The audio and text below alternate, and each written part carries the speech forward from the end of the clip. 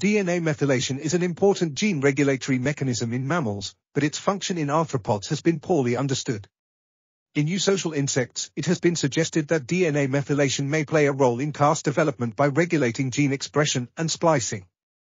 However, these findings have been inconsistent, leading to controversy over its role in this process. To investigate further, researchers used CRISPR-Cas9 to mutate the maintenance DNA methyltransferase DNMT1 in the clonal raider ant, Oogenesis biroi. The mutant ants had significantly reduced levels of DNA methylation, but no observable developmental defects. Furthermore, there was no evidence that DNA methylation played a role in Cas development.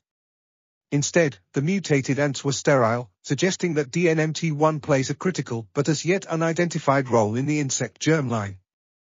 This article was authored by Iryna Ivasyk, Leonora Olivos-Cisneros, Stephany Valdés-Rodríguez, and others.